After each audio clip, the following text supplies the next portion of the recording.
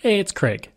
I just wanted to let you know that you can listen to Canadian History X early and ad-free on Amazon Music, included with Prime. Hey everyone, Craig Baird here. Before I begin today's story, I want to take a moment and ask that you check me out on Patreon at www.patreon.com/CanadaEHX. There are several tiers with great benefits, from ad-free content to t-shirts and other cool stuff. And if you're a fan of Canadian History X, make sure you check out my other shows, From John to Justin and Canada, A Yearly Journey. And don't forget, you can also donate directly to the show at www.canadaehx.com. It helps keep this show going. All right, on with the show. Built by the White Star Line, it was the largest ship in the world at the time, because it was able to carry 1,317 passengers and 823 crew from Europe to North America and back again. But on her maiden voyage across the Atlantic, she struck an iceberg and sank 600 kilometers southeast of Newfoundland. In stories, films, and documentaries, the ship is often portrayed as an American and British story, and they often fail to mention that among the passengers, there were many Canadians. In third class, there were dozens of people looking for a new life for themselves and their families. In second class, there were people returning home, while others also looked for new opportunities in a new land. In first class, there were some of the richest Canadians at the time: a sculptor, a railway president, the heir to a brewery fortune, and even the wife of a man who swindled money out of investors. Many of them made it home, while many others went down in the most famous shipwreck in history. I'm Craig Baird, this is Canadian History X, and today I'm sharing the story of the Canadians on the Titanic.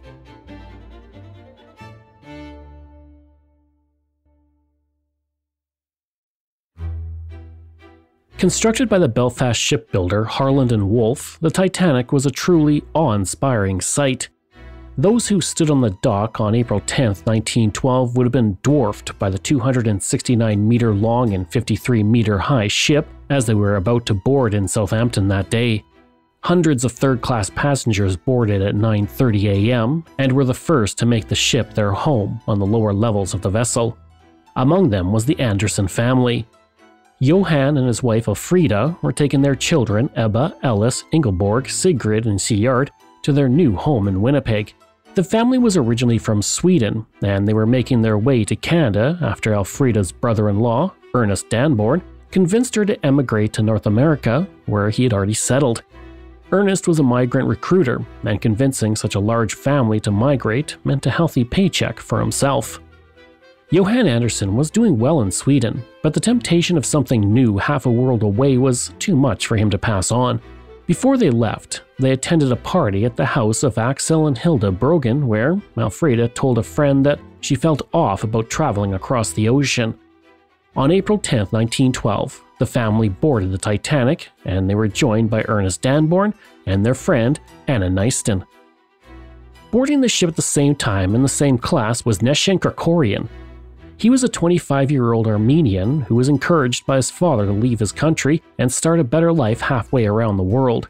At the time, the Ottoman Empire controlled Armenia, where citizens were subjected to violence and persecution, which led to the Armenian Genocide only 3 years later. Between 1915 and 1916, 800,000 to 1.2 million Armenians were sent on death marches into the Syrian desert. Along with Neshin Krikorian, Jacob Johansson was also boarding the Titanic that day. Born in Finland, he had moved to America over a decade earlier and eventually found his way to the Klondike. Unfortunately, he arrived in 1902, well after the Klondike gold rush was over. With few prospects, he returned to Finland and bought himself a farm. But by 1912, he had sold it to his brother and was once again going to try his luck across the pond. With a plan to move to Vancouver, he bought a ticket on the ship the Adriatic, but due to the 1912 General Coal strike in England, which impacted many train and ship schedules, he was transferred to the Titanic. Once the third-class passengers boarded the ship, second-class passengers ventured into their cabins, and Leonard Hickman was one of them. Born in England, he moved to Neepawa, Manitoba in 1908, and he did well for himself, and he was on his way back after spending Christmas with his family in England.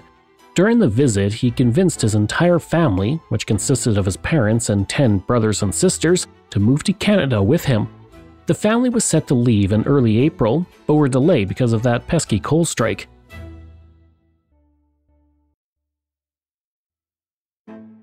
While the majority of the family would have to wait, Leonard got tickets aboard the Titanic for himself and his 2 brothers, Louis and Stanley. The rest of the family planned to follow at a later date on a different ship. As Leonard and his brothers boarded the Titanic, they would be joined in second class by Frank Mayberry from Moose Jaw, Saskatchewan.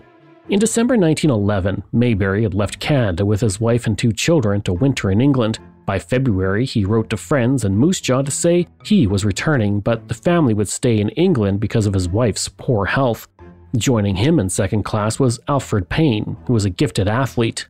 There wasn't much he couldn't do. He was an excellent swimmer, raced yachts, and taught himself the piano and flute.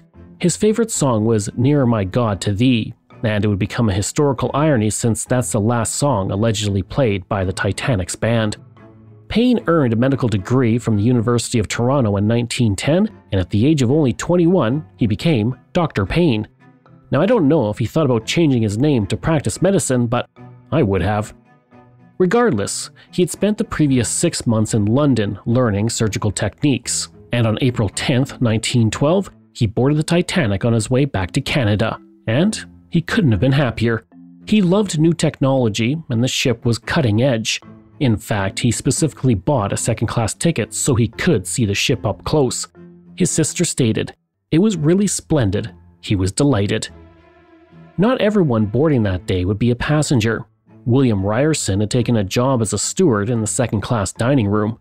He was born in Port Dover, Ontario in 1878, and he served in the Boer War with the Royal Canadian Dragoons. And after saying goodbye to his wife of 5 years, Florence, he stepped onto the Titanic to begin work, hoping to make extra money for his young family. He was also aware that, should the need arise, he would also oversee a lifeboat. Little did he know what would be in his future. Last aboard the Titanic were first-class passengers, and among them was sculptor Paul Chevier, who was traveling alone to attend the opening of the Chateau Laurier in Quebec City. His work was renowned and included the 1898 statue of Samuel de Champlain, the founder of Quebec. Charles Hayes, the president of the Grand Trunk Railway, was a fan of his work and asked him to create a bust of Sir Wilfrid Laurier to be displayed in the lobby of the Chateau Laurier. Chevier had just spent 6 months in Europe and was returning for the opening of the Grand Hotel, which had been designed by Bruce Price. The man who commissioned the bust of Laurier also boarded the Titanic around the same time. Charles Melville Hayes was born on May 16, 1856, and he was built for a life of iron and steel. By 1863, he was 17 and he started work as a clerk for the railroad. He was quickly promoted and reached upper management in a few years. At the age of 39, he became the head of the Grand Trunk Railway in Canada when the company was nearly bankrupt. He quickly reconstructed its organization and operations and clawed the company out of debt while supervising the construction of the Victoria Jubilee Bridge. And by 1912, when he boarded the Titanic, the company was back in black. He'd been personally invited on board by White Star Line chairman J. Bruce Ismay, who encouraged Hayes to take the doomed ship home with his family after a European vacation. And as Hayes walked up into the ship, he was joined by his wife Clara, daughter Orion, son-in-law Thornton Davidson, maid Marie Perot, and personal secretary Vivian Payne. Following Hayes and his family onto the ship was Bess Allison, her husband Hudson, and their 2 children, Helen and Trevor. The couple had met on a train and married in 1907. Hudson made a fortune through smart investments and then reinvested it into various companies, one of which was the British Canadian Lumber Corporation, and because of it, each year, he traveled to England with his family to attend the annual meeting. He'd also taken time the past winter in England to purchase new furniture for the family's home, along with horses for their ranch. Joining the family as they stepped onto the Titanic was Mildred Brown, their cook, George Swain, their chauffeur, Sarah Daniels, their maid, and Alice Cleaver, a nursemaid. And while Hudson, Bess, Sarah, Helen, Alice, and Trevor were in first class, George and Mildred went below to second class. Alice Cleaver would be misidentified as the convicted murderer Alice Mary Cleaver, who had killed her child years earlier. Various books have reprinted this mistake, as did the 1996 miniseries Titanic, but the Alice Cleaver on the Titanic was not, however, a murderer. She was hired by the Allison family in 1911 and, by all accounts, was very good with the children. While the Allisons and Hayes were rich, they were nothing compared to the Baxters. Quig Baxter and his mother Helen boarded the ship and would be staying in the second most expensive room on the Titanic. I know you're asking, how much did that cost? Well, about $100,000 in 2023 funds.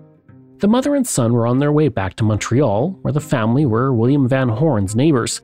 He had run the Canadian Pacific Railway for years and was instrumental in its construction, and Charles Hayes, their fellow passenger, lived just down the street from them. The Baxters, however, earned their fortune through a shady Ponzi scheme that defrauded many people out of their money. Baxter's father, James, served 5 years in prison for it and passed away in 1905, just as he was being released. And because of it, Montreal's elite shunned Helen Baxter, and she spent winters in Europe and avoided the busy party and social scene in Montreal. Her son, who was boarding the Titanic, was also a decent hockey player until a stick to the eye ended his career in 1907. After that, Quig Baxter spent his time partying and living the high life alongside his mother. He had joined his mother and sister in Europe for the winter of 1911, and while in France he met a Belgian dancer named Bertha de Villiers at a nightclub. Ever the playboy, he told her he would marry her if she returned to Canada with him, and she agreed, so the two became engaged. However, he neglected to tell his mother. As Baxter, his mother, and sister walked on to the Titanic, only he knew that joining him in first class, albeit in another room, was his secret fiancée, Bertha. Heading into first class alongside the Baxters were several other men with plenty of money in their pockets. The richest was Harry Molson. He was the great-grandson of John Molson, who founded the Molson Brewery. Described as a wild child, by 1897 he had inherited much of the Molson fortune. He loved the good life and took part in yacht racing and won the Lord Strathcona's Challenge Cup in 1901. In February 1912, he traveled to England on business where he ran into his friend Arthur Pouchen. Arthur was his opposite in pretty much every way. Where Harry was a wild child, Arthur was disciplined. He had served the Queen's Own Rifles, reaching the rank of major. During the coronation of King George V, he was a marshalling officer. He owned his own yacht, and he served as both the Vice Commodore and Rear Commodore of the Royal Canadian Yacht Club. Arthur happened to be in Europe to check on the status of the Standard Chemical Company of Canada. Originally, Harry Molson was scheduled to travel on the SS Tunisian in March, but Arthur convinced him to extend his stay so they could sail together on the Titanic. Joining Harry and Arthur was Hugo Ross, Arthur's friend from Winnipeg, along with two other friends, Thompson Beatty and Thomas McCraffy. Ross was touring the Mediterranean with Beatty and McCraffy when he caught dysentery, and they had to cut their trip short. The last of the Canadian first-class passengers were the Fortune family. Mark and Mary, their son Charles, and daughters Alice, Ethel, and Mabel were returning home from a 3-month tour of Europe. They also happened to be friends with Hugo Ross, Thomas Beatty, and Thomas McCraffy, and were delighted to see them on the ship as well. And with everyone on board, the Titanic weighed anchor for the last time at 1:30 p.m. and departed on her westward journey across the Atlantic.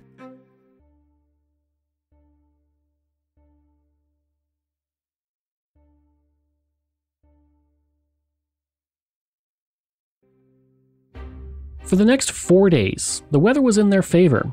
For the most part, it was very cold, but with no wind and calm seas, it made the crossing easier. There were various warnings of drifting ice near the Grand Banks of Newfoundland, but these were mostly ignored and the ship continued, full steam ahead.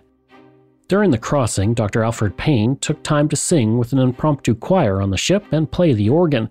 He also became friends with Marian Wright, who was on her way to Oregon to marry her fiancé. Meanwhile, Neshin Kerkorian had little chance to explore the majestic Titanic since he was stuck in third class, so he kept to himself, nervous about his new life in Canada. He stayed in cramped quarters, but overall, he was comfortable. On the night of April 14th, most of the passengers went to bed, expecting another quiet day the following day. But at 11:40 p.m., Lookout Frederick Fleet spotted an iceberg immediately in front of the ship, and everything changed. We all know what happened next. The crew attempted to avoid the iceberg, but in that effort, the ship scraped along the ice below the waterline, perforating the hull below. 5 of the 16 watertight compartments were breached and water began to flow into the ship. At Café Parisien in the first-class section, Paul Chevret was playing cards with other passengers. He said, "We were quietly playing auction bridge when we heard a violent noise similar to that produced by a screw racing. As he and the others looked towards the portholes, they saw an iceberg moving past them. In third class, Nesh and Kerkorian and a few other men also heard a shudder and a dull thud in the bowels of the ship while playing cards. They knew something had happened, but they didn't know what." Charles Hayes was smoking a cigar in the lounge with Arthur Pouchin when the Titanic hit the iceberg. Both had experience with machines of land and water, and they knew something was wrong. Bess and Hudson Allison were dining with Harry Molson in the first-class dining room when they felt the ship begin to shake. Quig Baxter was told that the iceberg was nothing to worry about as he walked back to his cabin, but then he heard Bruce Ismay and Captain Smith talking, and he realized the situation was far more serious. Paul Chevret left the cafe and went to see what happened. On the deck, a crewman said the ship had hit an iceberg and some lifeboats were being prepared, but not many people were getting into them. An officer asked him if he would get into the lifeboat to set an example to the others. He agreed, and after he did, 6 others followed him. And while he was one of the first to get into the lifeboat, the Fortune family didn't seem to be too worried and they stayed within their cabin. William Hayes was told the ship was fine and it was nothing to worry about. But he decided to be on the safe side, and he went to gather his wife, daughter, and maid and directed them to lifeboat number 3. His wife did not want to leave him, but he assured her that the ship would stay afloat for 10 hours. The lifeboat was simply a precaution. The lifeboat descended in fits and starts at 12:55 a.m. with 32 people and one Pekingese dog named Sun Yat-sen before it safely reached the water. Harry Molson didn't seem to be too concerned about the iceberg. He'd already survived the sinking of the Scotsman in 1898 and the sinking of the Canada in 1904. Molson's friend, Arthur Pouchin, was looking for his friends when he came across Hugo Ross standing at the grand staircase. He told him the ship had hit an iceberg and they needed to get off the ship. Ross told him, "It will take more than an iceberg to get me off this ship." In the quarters of the Allison family, Alice Cleaver grabbed Trevor Allison and went to a lifeboat without telling Bess or Hudson. She left the ship on lifeboat 11 at 1:35 a.m., which was filled with 50 people. As a lifeboat reached the water, it was nearly swamped by a jet of water being pumped out of the ship to stem the flooding. Quig Baxter grabbed his mother and sister, bundled them up and took them to lifeboat 6. After they were in the lifeboat, he ran back to get Bertha. Bertha did not want to leave without Baxter, but a very famous woman in the boat convinced her to stay. Her name? Molly Brown. Known as the unsinkable Molly Brown, an American socialite and philanthropist, she made her fortune in mining. She helped in the evacuation before she evacuated, and she became a legendary figure in the Titanic story. After Brown convinced her fiancé to stay in the lifeboat, Quig Baxter quickly introduced his mother and sister to her, then gave his mother a flask of brandy to keep them warm. Quig Baxter watched his mother, sister, and fiancé be lowered into the water. The lifeboat only had 24 people and a Pomeranian dog on board, despite the fact it could hold 65. In the lifeboat were crew members Robert Hitchens and Frederick Fleet. Several people on the boat pleaded for another crew member. Titanic Second Officer Charles Lightoller asked if anyone had experience. Arthur Pouchin was nearby and said he had experience with yachts. Lightoller told him to get into the lifeboat, and he shimmied down the ropes into the lifeboat as a third, unofficial crew member. Meanwhile, Bess Allison was frantically looking for her son Trevor, but had no idea he was already off the boat. Bess and her daughter Helen were able to get into Lifeboat 6, but she refused to leave without Hudson or Trevor. She was told by someone that Hudson was on the other side of the ship. She grabbed her daughter, got out of the lifeboat, and ran to find him. Arthur Pouchin said, Mrs. Allison could have gotten away in perfect safety, but somebody told her Mr. Allison was in a boat being lowered on the opposite side of the deck, and with her daughter she rushed away from the boat. Apparently she reached the other side to find that Mr. Allison was not there. Meanwhile, our boat had put off. The Fortune family finally left their first-class cabin when Charlie Fortune knocked on the door and said he had been on deck and saw the growing panic. The stewards told them there was nothing to worry about, but Charles wasn't about to listen to them. Dr. Alfred Payne hurried to the deck and struggled to make his way through the scared crowd trying to find lifeboats. He was able to reach his friend Marion Wright, and he told her, I've been trying to find you for some time." He hurried her over to Lifeboat 9 and waved goodbye as the lifeboat was lowered down the side of the ship. It was the last time she saw him alive. The Anderson family from Sweden were able to get to the top deck in the chaos. Lifeboat 13 was available, but only Anna Nyston, the Andersons' family friend, got into the boat. The rest of the family, for a reason lost to history, never joined her. Lifeboat 13 was lowered at 1:40 a.m. with 55 people on board. Once it hit the water, it was nearly swamped by a huge stream of water coming out of the condenser exhaust. Over at the grand staircase, the Fortune family reached the deck but were told that only women and children were allowed to go further. Mary Alice, Ethel, and Mabel Fortune were ushered on the deck without time to say goodbye. The women left on Lifeboat 10 at 1:50 a.m., only a half hour before the ship disappeared beneath the icy waters. The lifeboat had 57 people on board, including Elizabeth Dean, the youngest and last surviving passenger of the ship. Beside her was Neshin Kerkorian, who had fought through the crowds in third class to get into the top deck, and how he managed to escape is debated. Some say he had hid in the empty boat before it was lowered. Another report states he jumped into the boat as it was being lowered. Either way, he safely got off the sinking ship. The same cannot be said for Leonard, Lewis, and Stanley Hickman. None were able to find a lifeboat. Frank Mayberry, who left his wife and 2 children back in England, never got to Moose Jaw. He was one of the 90% of men in second class who went down with the ship. 8 months after he died, his daughter Nancy was born. William Ryerson, the steward in second class, was put in charge of Lifeboat 9, the same one that carried Marion Wright, Dr. Alfred Payne's friend. Thomas Beattie fell into the ocean but was able to swim towards the collapsible lifeboat. Unfortunately, his time in the water sealed his fate, and he died from hypothermia before the lifeboat was rescued from the icy waters. Molson was last seen taking his shoes off, ready to jump into the ocean. Out at sea, Paul Chevet sat in his lifeboat and watched the great ship sink into the Atlantic Ocean. He said, "The Titanic sank without noise, and the suction was very feeble. In the final spasm, the stern of the Leviathan stood in the air, and then the vessel finally disappeared." Neshin Kerkorian was with a crew member, and they had to row fast to escape the undertow. Hours later, the crew member died from exposure to the cold, leaving only Kerkorian to pilot the lifeboat along with the women and children. He rowed throughout the night.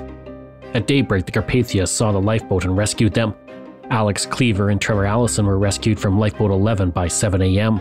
In Lifeboat 3, where Clara and Orion Hayes were, the survivors drifted for hours waiting to be rescued and argued over minor annoyances. They were finally rescued at 7:30 a.m. Through the night, the survivors in Lifeboat 6 mostly argued. Robert Hitchens resented that Arthur Prishin was in the boat with him because he was a major and he thought he would try to pull rank. Arthur and Molly Brown both argued with Hitchens to rescue people struggling in the water, but Hitchens refused and ordered people to stop rowing altogether. At one point, Brown asked if the women could row to keep warm. Hitchens said no, so Brown ignored him. When he physically tried to stop her, she threatened to throw him overboard, and Arthur backed her up. The boat was one of the last to be rescued at 8 a.m. Soon after, Lifeboat 10 was rescued, which included the women of the Fortune family. The body of Charles Hayes was rescued from the North Atlantic on April 26th, the same day his new hotel, the Chateau Laurier, was to open. The bodies of his son-in-law, Thornton Davis, nor his secretary, Vivian, were ever found. Hayes was brought back to Montreal aboard his private rail car, and his funeral was one of the largest in the city's history to that point. The bodies of Harry Molson and Hugo Ross were never found. A month after the disaster, the body of Thompson Beattie was pulled from the water. Bess and Hudson Allison had both died. Their daughter was the only child from first or second class to die on the Titanic. Quig Baxter's body was never found. His fiancée Bertha stayed with his mother Helen for several months before she left Canada and returned to Paris. Among Leonard, Lewis, and Stanley Hickman, only Lewis's body was found. The entire Anderson family never made it to Winnipeg, and their bodies were never found. The bodies of Ernest Danborn and Jacob Johansson were recovered by the Mackay Bennett. Neshin Kerkorian spent 3 weeks in hospital recovering from pneumonia after he was rescued from the lifeboat.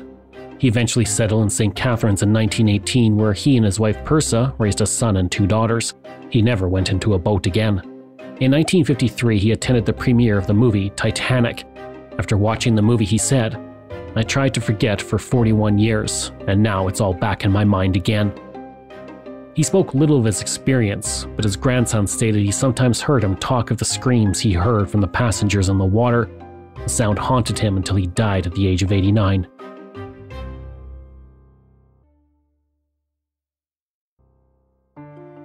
Paul Chevret remained in Canada for 6 months before he returned to France.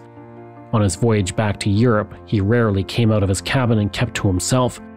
He never traveled by sea again and died suddenly on February 20th, 1914. Alice Cleaver, the nursemaid for the Allisons, never spoke about her experience on the Titanic. She died on November 1st, 1984 at the age of 95. Trevor, the baby she took with her when she escaped, was raised by his great-uncle George and great-aunt Lillian. In 1929, while visiting with his grandparents, he ate a spoiled beef tongue sandwich and died a week later on August 7th, 1929. William Ryerson went on to serve in the First World War, reaching the rank of sergeant. He returned to Canada in 1920 and worked at a Hamilton tire plant.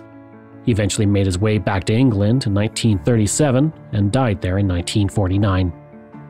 That's almost the end of the story of the Canadians on the Titanic. But before I go, I want to share a little bit more about Arthur Pouchin.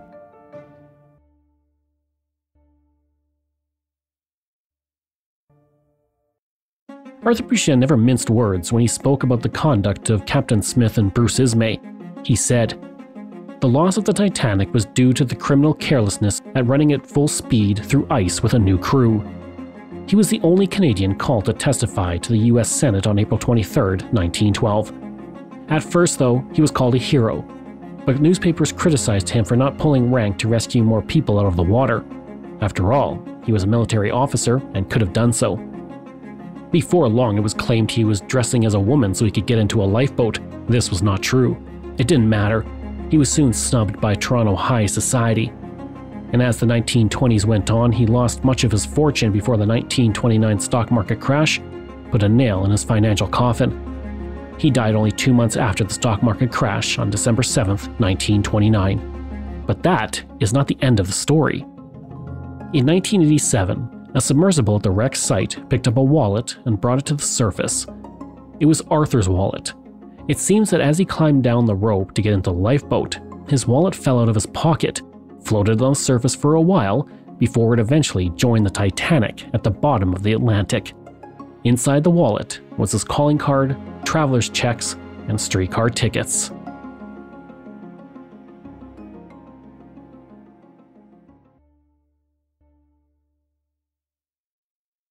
I hope you enjoyed that episode and our look at the Titanic. Next week, we're looking at Trudeau-mania. This show is researched, produced, and written by me, Craig Baird, with the help of Dila Velasquez. Audio production and design by Rosalind Kufor. If this is your first time listening and you like what you heard, please take a moment and give us a 5-star review to help other people find these amazing stories. And there are so many for you to sink your teeth into. If you enjoy this podcast, then please check out my other podcasts, From John to Justin, Canada, A Yearly Journey, Pucks and Cups, and Canada's Great War. We love hearing from you, so if you have a show topic you want me to cover, email me at craig@canadaehx.com or stop by my website and social media. I'll include all of those in my show notes. Until next time, I'm Craig Baird, and this is Canadian History X.